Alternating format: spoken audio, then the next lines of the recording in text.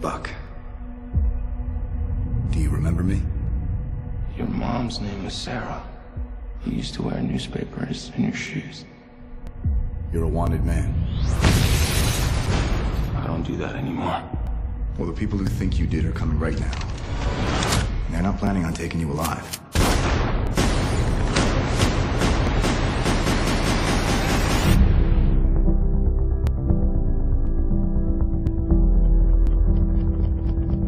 Captain, while a great many people see you as a hero, there are some who'd prefer the word vigilante. You've operated with unlimited power and no supervision.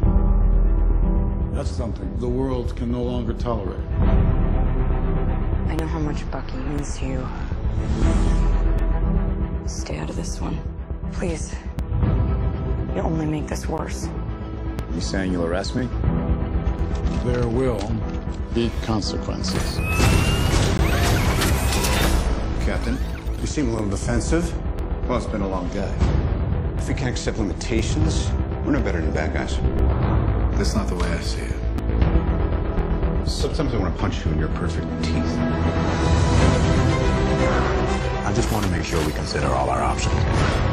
Because people that shoot at you usually wind up shooting at me, too. You know what's about to happen.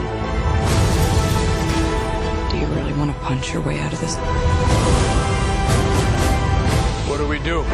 We fight.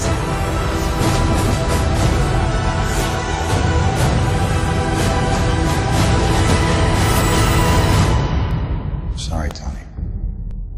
You know I wouldn't do this if I had any other choice. But he's my friend. So was I.